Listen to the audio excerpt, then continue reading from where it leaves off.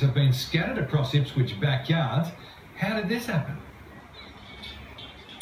Well, Darren, these batteries are actually from hundreds of LED balloons released here from this park as part of New Year's Eve celebrations. They went skyward, but now the remnants are turning up in backyards right across the western suburbs. Council has accepted an apology from the event organisers over what is now a major health risk, and tonight they want every family in the area to check their backyards. Springfield's community celebration to ring in the new year.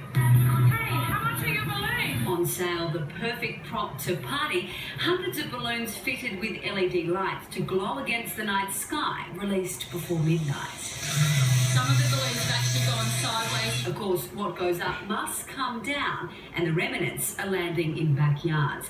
Burst balloons and 3-button batteries on each, potentially deadly to children or animals who put them in their mouths. I looked down from the front veranda and noticed a little light flashing. As you can see the 3 little button batteries in there.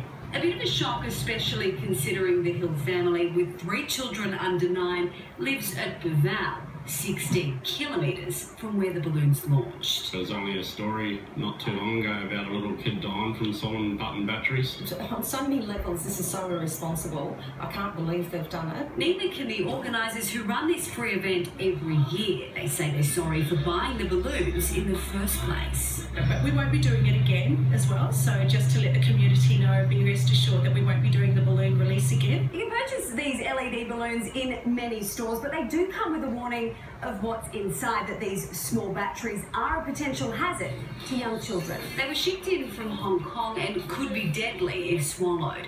Ipswich Council has officers on the case and is warning families to check their backyards. Let's stop whoever's producing these balloons to tempt people. They're dangerous and they've got to be stopped. Brittany Klein, 9 News. A 60-year-old man